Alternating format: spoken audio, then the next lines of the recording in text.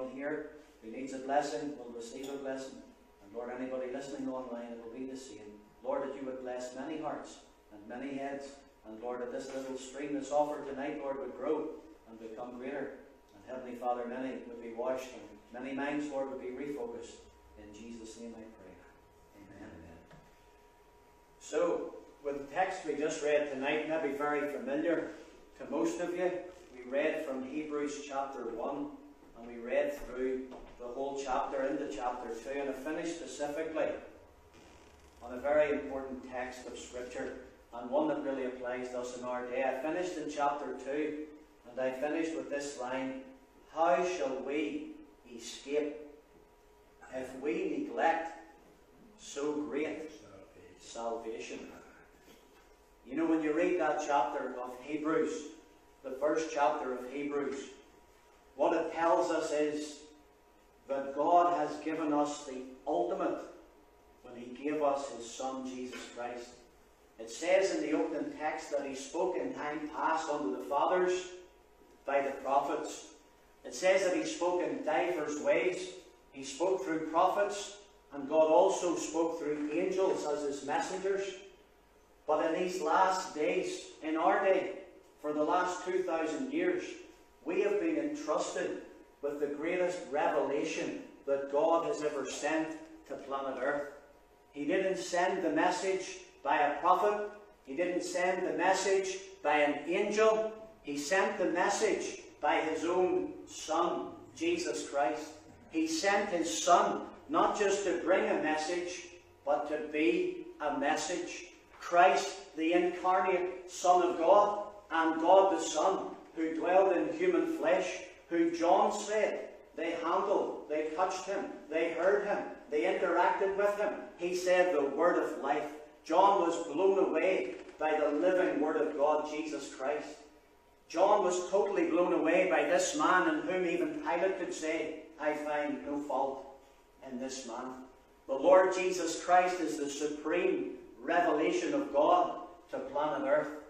God had sent many messages and many messengers in time past, but the whole gist of chapter 1 in Hebrews is that God has sent us as superior to any prophet that ever went before, good as they were. God has sent us superior even to angels, as good as they were. And so we come down to the bit of Scripture that we read, and we who have received the Word of God, to the people of God in every generation who have received the message of the gospel, the warning goes out: how shall we escape if we neglect so great salvation? How shall we escape? What is there to escape? We escape from the punishments of God on those who depart and who disobey the message of God. God sent angels in time past. Many times in the Old Testament, angels brought a message to the people of God. And the people of God were responsible to take the message as from the Lord, and either to obey or to disobey. Think about Lot and his wife. Think about how God got the message through to Lot that judgment was on the way. And how did Lot escape? Lot escaped because he obeyed the voice of the angel. The angel brought the message, the man obeyed, but someone didn't obey. Do you know who it was? The angel said to Lot's wife, he told them all, don't look behind you. But what happened to Lot's wife is that she disobeyed the message from God, and she received punishment. It says every transgression and disobedience received a just recompense of reward. God punished those who did not obey His messengers. That's not a message we like to hear today in this generation, that God would judge people, that He would punish people who disobeyed, who neglected His word. The Bible tells us clearly that many times as God sent His message, and as people heard, they were blessed as they obeyed, and as they disobeyed, they came under judgment and divine discipline. Think of even a more recent one than Lot. I'm thinking about John the Baptist's father, Zacharias. Do you remember he went into the temple to offer up incense? It was his turn in the temple. And do you remember how Gabriel came and stood before him? And Gabriel delivered a message from heaven, such an exciting message, Such a powerful message from God. And what did Zacharias do? He didn't believe. Unbelief. And what did the angel do? The angel struck him dumb. He was punished. Why? Every transgression and disobedience received a just recompense of reward. If God sent angels as messengers, and men did not obey the message brought by an angel, then the gist of this passage in Hebrews up until now is saying to us and to all of God's people who have ever heard the message of the gospel, how shall we escape? How shall we, as a nation, as a church, how shall we escape the justice and the judgments and the divine retribution of God whenever God has pulled out all the stops and whenever God has sent not a messenger but his Son to become a message? When God sent the spotless Christ into this world to die a gruesome and a bloody death and to take the wrath of God for sinners upon him, to rise again on the third day, to ascend into heaven, how much more is God not going to hold people accountable for what they do with his message that has come from heaven in the form of his Son? That's the gist of the text. How shall we escape when God has sent his ultimate message? Would it be fair to say tonight that the nations of the West, who have had the light of the glorious gospel for many years, who have had the book in our classrooms, in our courtrooms, in our council chambers, would it be fair to say tonight that there's a fair degree of neglect for the Word of God? At a national and a governmental level, I can see that's true. I preach on the streets of Northern Ireland, and I see PSNI officers now standing nearly against an opposition to the Word of God. I watched on television as the Conservative government put their hands, 80% of them, on a Bible to swear into office, and yet they pushed the call and the commands of God aside. Can you see where we've come to as a nation? The neglect of the Word of God. But friends, even worse than the nation, what about as a church? Where have we come to as a church? Where have we come to as the people of God in the island of Ireland? An island that once was called the land of saints and scholars. It came out of pagan darkness, absolute total darkness. A man called St. Patrick and many like him brought the message of the gospel to the shores of Ireland. And this island was lit up for hundreds of years with the message of transformation, hope and blessing that God had sent from heaven. Where are we today with the gospel light in Ireland? Have we neglected the gospel? Have we turned away from what we're meant to be doing? I think it's very easy for us all to nod our head. And it's very easy in our hearts to say, yes, I think there has been a general neglect of the gospel of Jesus Christ. It's no longer the radiant, glorious gospel because our image and our view of Christ is so low. The gospel has lost its appeal, not only to the world, but unfortunately to the church, because the gospel has no longer become the focus. The church is no longer all about winning souls and spreading the gospel. Now, I know I'm not speaking to everyone, but I'm saying as a whole, because we're all part of the whole, we're all part of the big lump. And if you take the big lump, generally, 80 to 90, maybe 95% of the church is not doing what God wants them to do. They're neglecting the message of the gospel. They've lost the message of the gospel. Repentance toward God, faith in our Lord Jesus Christ, these foundations, go into all the world and preach the gospel. For the most part, that has been set aside, and lesser things have come in and taken priority. But I believe God would show us a way back. I believe tonight God has not left us helpless and hopeless. Although we're in a grim and a desperate situation, I believe the Word of God gives us a way out. It gives us an exit plan. It gives us a strategy to get out of where we are and get back to be where God wants us to be the church of God and to be the church of Christ. Once again, valuing Christ, valuing the message of the gospel above all other messages, holding Him as the head and not the tail, getting back to our priorities and getting things right. I want you to turn with me in your Bible back into the Old Testament to the book of Jonah, because I believe in the book of Jonah there's a type, there's a pattern, there's an education if we want to learn the way back and we want to understand what's going on in our day. Jonah chapter 2, there's a few verses that I want to read from it, but I'm sure you all know the story of Jonah. I'm not going to read the whole story, it's a well-known story, but essentially Jonah was commissioned by God. He was called by God, he was commissioned by God, and he was sent out by God to go on a mission and to preach to Nineveh. Now tonight I want to suggest to you that Jonah is a type of the church of Jesus Christ, and Nineveh is a type of the world in whatever form we encounter it. Jonah was told to go and to preach to the people at Nineveh. But what did Jonah do? He did what most of us do on many occasions. When the Lord wants us to go that way, we go that way. And we do our own thing, and usually to our own hurt and to our own destruction. But thank God He's merciful, and when we fall on our face, He gets us up again, and we can begin to move. So in this story, and in this word about Jonah, I believe that there's a significant message for the church of Jesus Christ. You see, what happened to Jonah is that Jonah disobeyed God. He turned away from God, and then he came under divine discipline from God.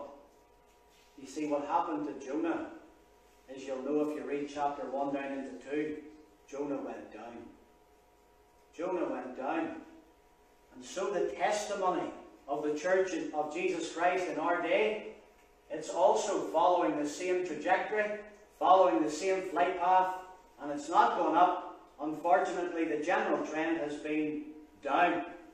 We're regenerated, but we're degenerated at the same time, you know, and that shouldn't really be. But this happened to Jonah. We're not the first people in the Bible this has happened to. God took Jonah off the platform.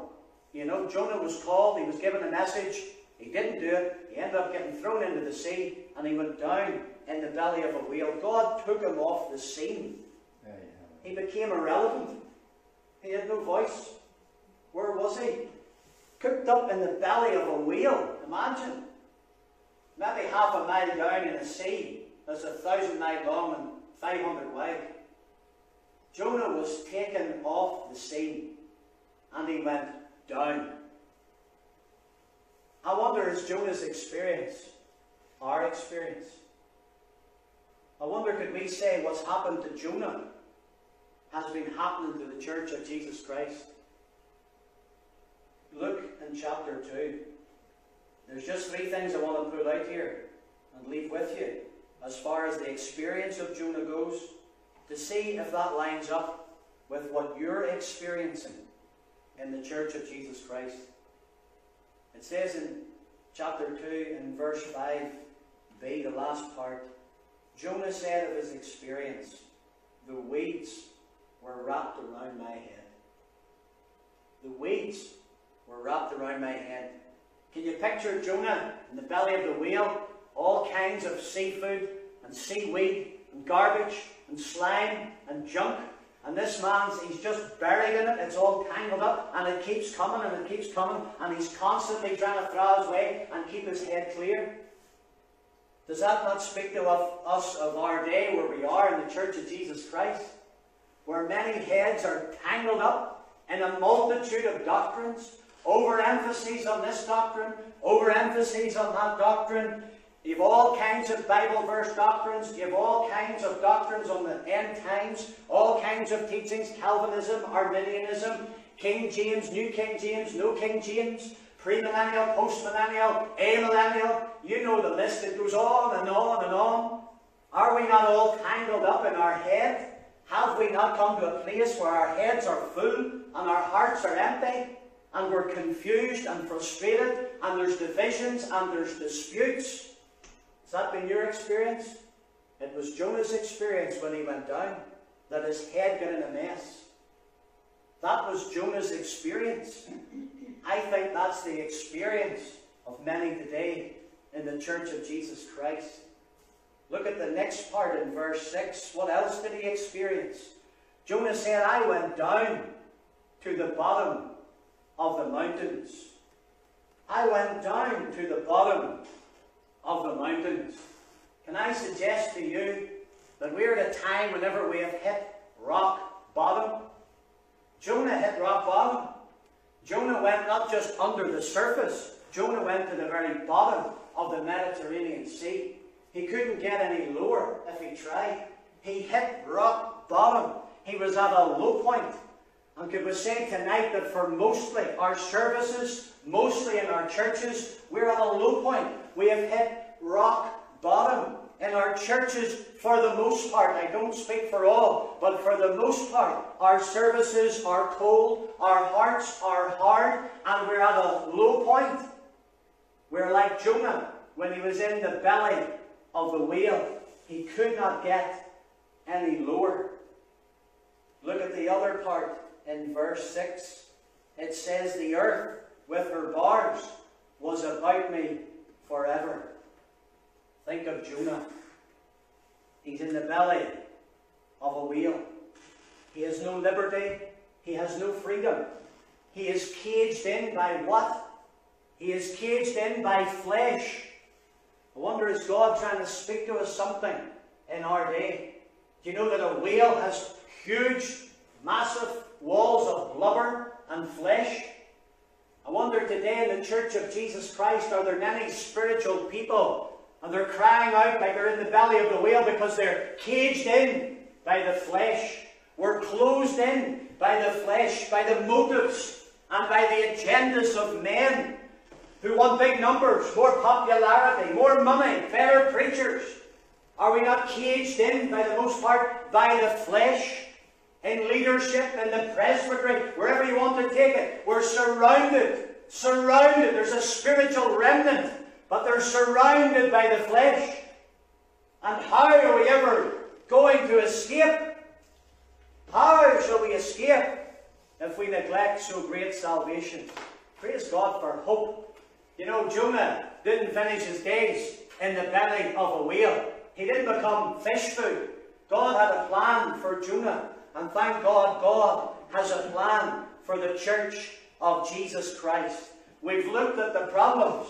But friends, what about looking at the solution? Looking at Jonah's experience helps us to see, yes, that's where we are. But thank God we can also look to Jonah and we can find that there's a way out. But first, friends, we have to recognize where we are. We have to recognize that we're in the same place as Jonah was in. Where was Jonah? Down in the Mediterranean Sea. Far from any help from man. Far from a fishing hook. Far from a fishing boat or a fishing net. In his day there's no sonar. There's no radar. There's no submersibles. There's no hope for Jonah unless God intervenes. Jonah's beyond man's intervention. But praise God, like the church of our day, he's not beyond God's intervention. Because God could speak to the fish, and God could bring Jonah out of the belly of a whale and back onto his feet again on dry land. How did Jonah get the help of God? How did Jonah get out of the belly of the whale? Friends, look at chapter 2, verse 1. It says, then Jonah prayed. Hallelujah. Jonah prayed. Who did Jonah pray to? It says that Jonah prayed unto the Lord. And he prayed out of the fish's belly unto the God who made the fish, who made the sea, who made Jonah. And he prayed unto God, and thank God, his prayer was heard. And up from the grave he arose with a mighty triumph over his foes. Hallelujah. Isn't there a picture of Christ in Jonah? You see, Jonah cried out. He didn't just pray, friends. I submit to you that he had desperate prayer. He says, out of the belly of hell cried I. Oh yes, we need again desperate prayer. You see, Jonah prayed out of desperation. He prayed out of a desperate situation. He prayed out of desperation. But friends, he prayed in hope. You see, he prayed out of desperation, but he prayed in hope. Look at verse 4. He says, "Yet will I look again to thy holy temple." Look at verse 6. "Yet thou hast brought up my life from corruption." Look at verse 9. He says, "Salvation is of the Lord." You see, Jonah prayed in hope to the God of heaven, because he knew the power, and he knew the authority, and he knew the ways of God. He knew that Nineveh could be saved. And if he knew Nineveh could be saved, even though he didn't want them to be saved, he knew God could save Jonah in his predicament. And friends, today we've got to understand and know the God we're dealing with is the God of Jonah. The God who can lift the church of Jesus out of the belly of the whale and get us back on the shore. But friends, if we hit the shore, we've got to be like Jonah. He said, "I will pay my vow unto the Lord." And friends, we are avowed men and women of God to evangelize this world with this great gospel of Jesus Christ. How shall we escape if we neglect the gospel? Friends, we escape this way. We recognize our neglect. We recognize our need, and we call upon the name of the Lord. For whosoever shall call upon the name of the Lord, hallelujah, shall be saved. Isn't it wonderful tonight, friends, to know that the church of Jesus Christ is not finished. It's not over. It's not done. But we have got to realize where we are. We've got to realize where God is. The church must realize Christ's orders are evangelize.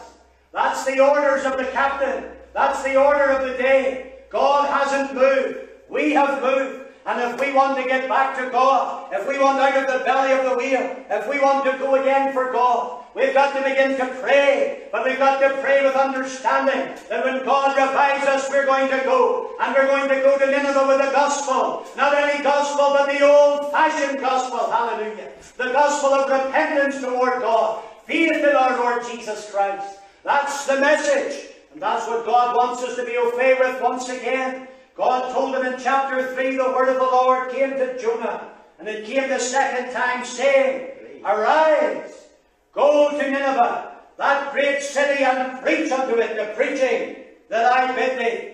You know, today, friends, the government is looking for help from the banks. They're looking for help from vaccines. They're looking all around the place for help. But the help for this nation, the help for this country, it has to come from God. This country needs God. This country needs the church of Jesus Christ, alive and well on their feet, praying in the Holy Ghost, preaching the Word of God, seeing hearts changed, homes changed, communities leveled by the power of the gospel of Jesus Christ. Nineveh was changed in a day when a preacher of righteousness came with the message of the King. We have the message sent from heaven with the royal seal of approval in the Holy Ghost. We can preach the Word of God, and Belfast can be changed. Northern Ireland can be changed. North, south, east and west of the island of Ireland can be converted. Hallelujah. It's been done before, and we can do it again. But friends, we've got to get back to the good old-fashioned gospel. We've got to know that God has called us to go. To go in the name of the Lord Jesus Christ, to get up and to go with the gospel, to value His Son, to value the souls of those who are outside of Christ. To do it, friends, we just need to take those 3 verbs and get on the curves. 3 verbs to remember to get on the curves. Arise, go, and preach. You see, Jonah was vomited up on the beach. And no doubt Jonah lay there for a while on the beach wondering what on earth had just happened to him. I wouldn't like to be in him journeying up through all that sludge and out the mouth of the whale onto the beach, would you? But there he was, lying on the beach, and the word of God comes to Jonah. I don't think God wasted any time in speaking to Jonah. And God told him to arise. And that's what we need to do, friends. We need to arise. We need to get the faith from the Word of God that will fuel our hope and confidence in God, so that we arise. And then when we arise, we must be prepared to go. We must be prepared to put feet to our prayers. We must be prepared to get moving and to become witnesses for the Lord Jesus Christ. There are many, I see in our land, beginning to do it. There are many beginning to get the vision. Many are beginning to get the understanding that God is not finished with this land. Standing in Belfast yesterday afternoon, there must have been 15 or 20 Christians. Some of them spoke for the first time. It'll not be the last time. That's all I know in my spirit. There are many young people rising up, and they're seeing the light, and they're seeing that God is real, and they're getting set free from drug addictions and alcohol addictions and sins that they couldn't even mention. They're getting free, and they're going after God. Holy violence. You know, the kingdom of heaven suffers violence, and the violent take it by force. Isn't it amazing that God is not finished? You know, it looks hopeless. It looks like it was in Jonah's time. So hopeless, so helpless a situation. But thank God, when the God of heaven, when the God of Israel, when the God who sent the angels, when the God who sent the prophets, when the God who sent His lovely Son, the Lord Jesus Christ, when He's involved, friends, there's always hope. He said, arise. He said, go. And He said, preach. God has a good track record. It's not just Jonah that has been saved. You remember, friends, there's many stories in the Bible where the God of heaven, He brought life out of death. He brought light out of darkness. I wonder, is He going to bring liberty out of a lockdown?